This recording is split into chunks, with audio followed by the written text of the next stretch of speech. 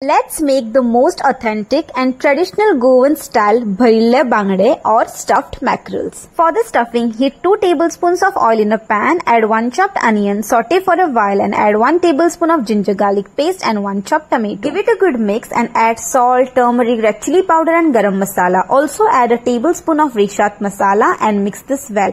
Cook this for 3 to 4 minutes. Now add 1 tablespoon of besan or gram flour and some chopped coriander. Cook this for 2 to 3 minutes and our stuffing is ready. Take 3 to 4 medium-sized mackerels or bangde, wash and clean well and put vertical slits on it to fill the stuffing. Marinate with salt, turmeric, red chili powder and lemon juice and keep aside for 5 to 10 minutes. Now stuff the mackerels with onion and tomato stuffing and then coat them with some rava or semolina.